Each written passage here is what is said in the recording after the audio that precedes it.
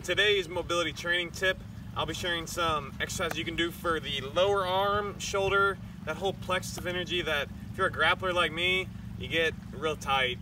You know, you're always grappling, you're always squeezing, you're closing this area of your body off. But that's also something that takes place in the modern desk worker. You're like this, you're typing. You're not getting a lot of blood flow circulating through the body, so you're just getting a lot of stagnated area through here. A lot of stagnant blood tissues, blood circulation, and then your hands, you're getting that carpal tunnel syndrome too. You're getting that fault from typing that leads to carpal tunnel, the tight hands, okay?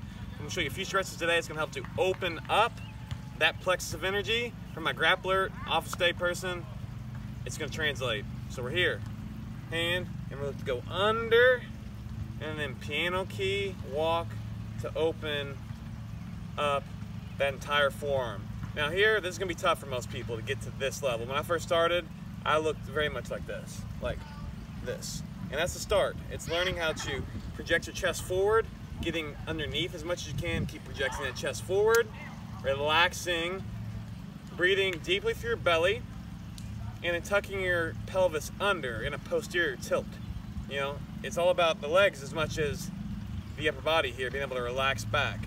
Now we got that side of the equation. We go flip that top hand and flip it here this way.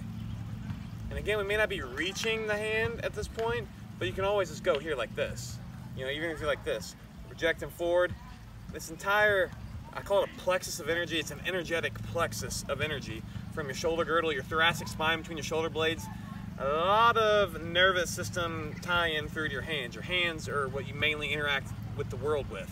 So there's a lot of energy, there's a lot of subtleties going here that you need to attend to this area of the body. Something I didn't for a while, which led to my elbow tendonitis, which led to me really honing in on this part of my little therapeutic flow. So we're here, and I hold each about 15 to 20 seconds when I'm flowing in yoga, but if you're, in terms of doing this day to day, I would hold, you know, cycle at least a minute. And then we go from there to here.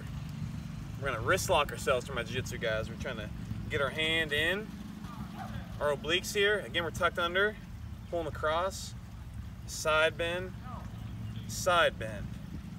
and then pull across. It's gonna be tough, but we're compressing that wrist. It's gonna help to really open up a lot of that tissue. So again, we're gonna go other side now. We go under, pull down. We're breathing through that lower belly. We're not in a hurry. I'm always in a hurry because I'm an anxious individual. So again, I'm giving advice to myself just as much as I am to you. So we're here, relaxing, projecting the chest forward, shoulders down. Hand flips, we're here. And then when we want to hit the other side, come right here, again, hand to oblique, tuck tailbone under, grip, side bend, compress, pull across. And to finish it off, you can give it a little of this. Just open up. It's not too big if you're not catching me, but we're here. Just opening up all that. Maybe a few circles here, each way.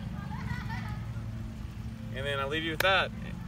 Wish this really helps you on your journey to better health, better grappling for my jiu-jitsu guys out there. You know, this yoga stuff, it works. Like, that's what I'm looking to bring to you all, okay? Like, this stuff works. Y'all might laugh at me, I don't care. This stuff works, that's all I gotta say.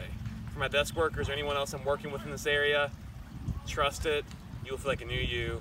That's what mobility is all about. We are creating movement, and hope you can join the mobility movement. Thanks guys, like, comment, subscribe, connect with me below, it's all there. Thank you.